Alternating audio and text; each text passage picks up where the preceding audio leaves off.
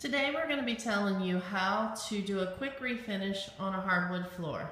After living in a house for a while, you might notice that your floor gets a little dull. We're going to show you a quick and easy and inexpensive way to repurpose those floors.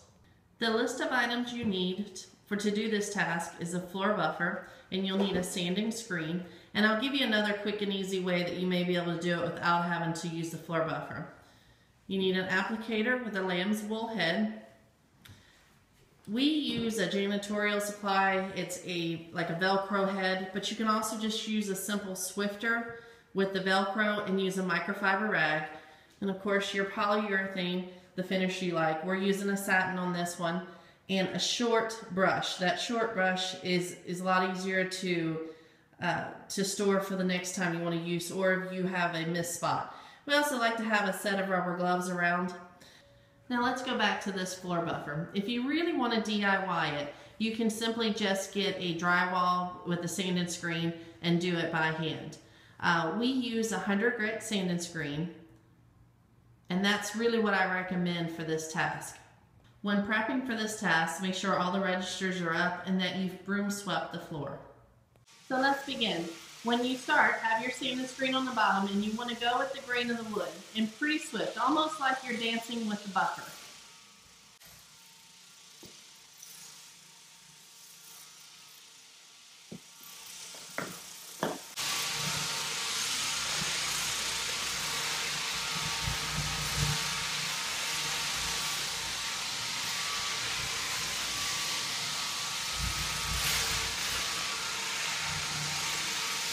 Once you get everything sanded down, and of course the reason why we're doing this sanding is to get any kind of maybe oils or grimes and kind of open up the pores so it'll accept the paint.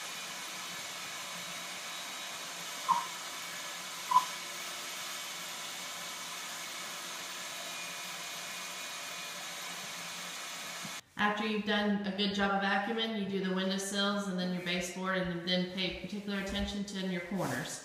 Then with a microfiber rag on the end, we just go over the floor and mop the floor, catching all that dust. Now that the floor is all nice and clean, we start cutting in around the room. And I suggest only to do maybe half of the room with cutting in, and then go back laying your polyurethane.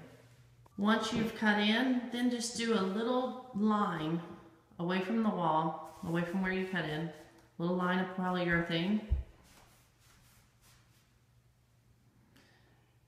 Then you're going to grab your applicator, your lamb's wool applicator.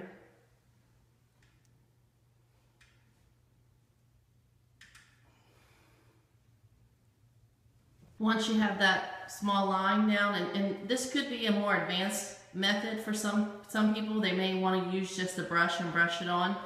But once you put it on, you always pull polyurethane. Polyurethane is not like paint. You don't want to brush back and forth.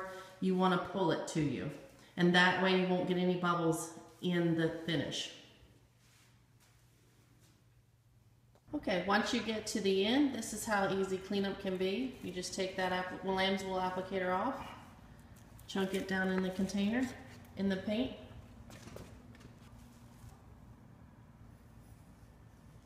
and the reason why we use that short brush is that brush goes right down in there too. Make sure it's into the polyurethane. Seal your can up, and then when the next day, if you have a few spots that you need to clean up, that's another reason why you want to have gloves on hand, is so you can fish that. So the next day, if you have a few extra spots that you need to hit, you can just pull that out, and again, that's where the rubber gloves kind of come in handy so you don't get poly all over your hands.